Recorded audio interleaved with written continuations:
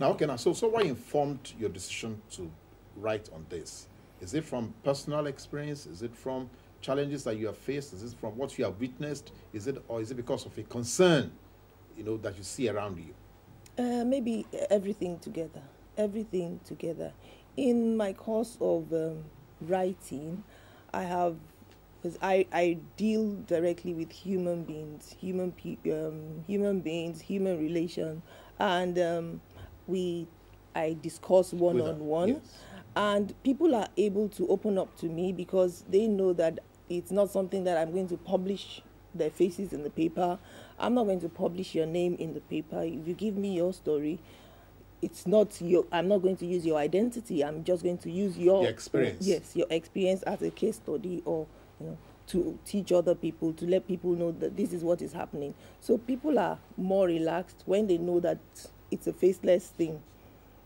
So they're more relaxed, and in my interaction with them, I find out that many people, it's not because they just want to enjoy sex as it were, but circumstances warrant their being involved. Growing up too, we had our own challenges back in the 80s, early 90s. If you are in that age bracket where you were in your teens, then you would know or understand what I'm talking about. This, the exposure was not there. There were no books, no serious books to teach us these things. That there are basic rules, guidelines to this. It was always, don't do this, don't do that. Children are inquisitive. You don't just tell a child, don't do it. When even the child sometimes sees you doing it. Sees you doing it and sees other children doing it. So why should I be different? Why is my own different? Don't mind. And you also meet people who don't mind your mommy. This thing, that's where we should go. And we went through these stages. And now, the stages that we went through is, even when you consider the challenges we faced then, it's rather juvenile or primary to what is going on now. What is going on now. To what is going on now is on a very higher level. Yes. Yeah. It's rather worrisome.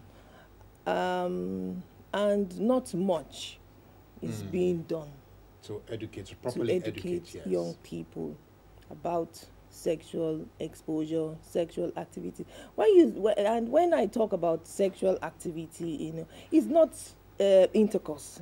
It's not just that alone. Because there are so many things involved in sex education, sexuality education, and if we narrow it down to just sex, the act of copulation, we're going to be missing the point totally. In other facts, just to buttress your point, I just have a take here from the World Health Organization that says sexual health is a state of physical, emotional, mental, and social well-being that is related to sexuality. Yes. So it's not just merely, the act of... so in this experience that you have narrated to us in this book, how much of that do you have documented yet? We have various aspects of sexuality. It's an 8-chapter book. Okay. The first chapter talks about why young people must have sex education or sexuality education. Okay. Why they must have it. The merits of being knowing. Yes, of knowing. It's ignorance is no longer an excuse for anything these days. Because if you are ignorant of your environment, if you are ignorant of the things you're getting into, you're going to make the wrong choices, and those choices can make or mar you for the rest of your life. So they need to know. So it's not just about copulating or the sexual act itself. It's if you don't even know how your body operates, what makes it work, how to use your body to your own benefit, you're not going to be healthy. You're not going to be mentally or physically or emotionally stable to make the right decisions for your life. So That's chapter 1. That, yes, chapter 1 has to do with why young people, or people generally, must be sexually aware, must be sexually educated, with all the intricacies that goes into it. Yeah. So then we go on to the second chapter, which talks about the challenges of adolescence, of puberty, or things that young people would expect, a child would expect while growing up. That when you get to a certain stage, yes, your body begins to change, and then it takes on the form of a male adult or a female adult. The features that you would have, or why you should have those things, and when you don't have them, what to do. Those things that you should look out for. I will tell you an experience of somebody. A 27-year-old girl called me about 2 years ago, and she narrated her problem. She was not menstruating at 27. Excuse me? And I was, my first question was, what were your parents looking at? Are they aware 27? Of what? Yes, at 27.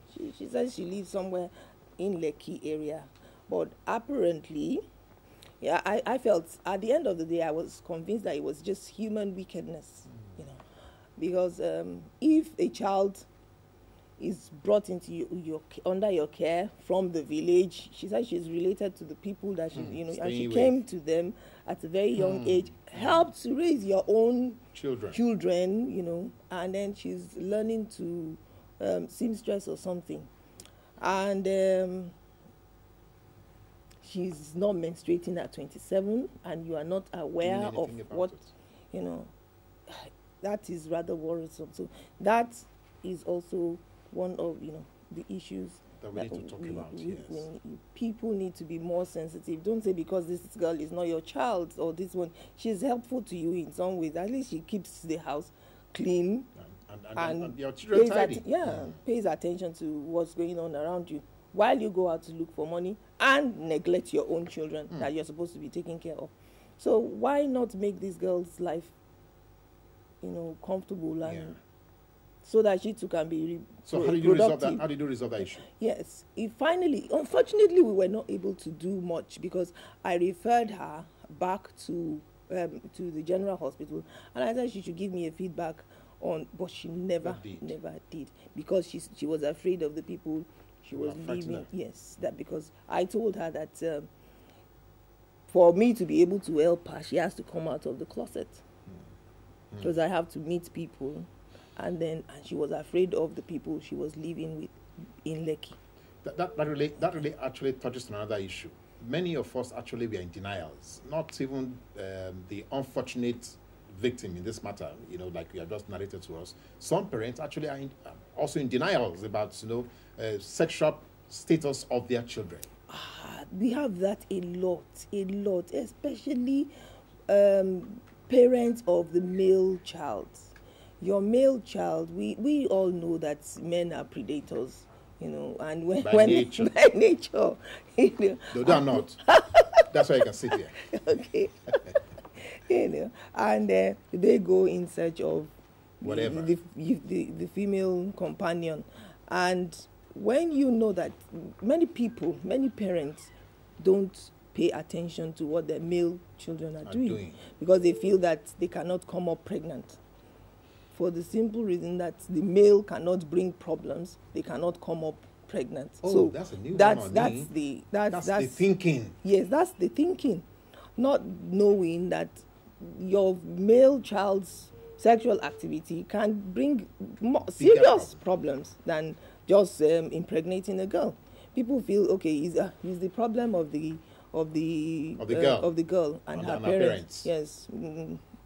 I don't care. Well, if she keeps coming here, if that means her parents are not teaching her, and it goes beyond just teaching the girl child. The boy child also has to be taught to respect the female body, to respect his own body, and to take his own life seriously. Because anything, and I always, this is something I always tell young guys or young men that I meet, I said, don't trust anybody.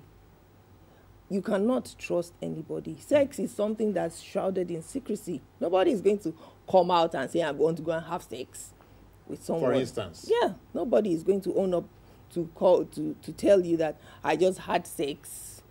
Maybe your time. No. Seriously, maybe your time. Even now, well, not when it's if it's marital sex. Yes, it's assumed people you can smile, you can, and everybody knows that But if you're dating a girl, and the girl is dating another guy, she's not going to tell you that she's having sex with that guy. So it's left to you as an individual to protect yourself at all times.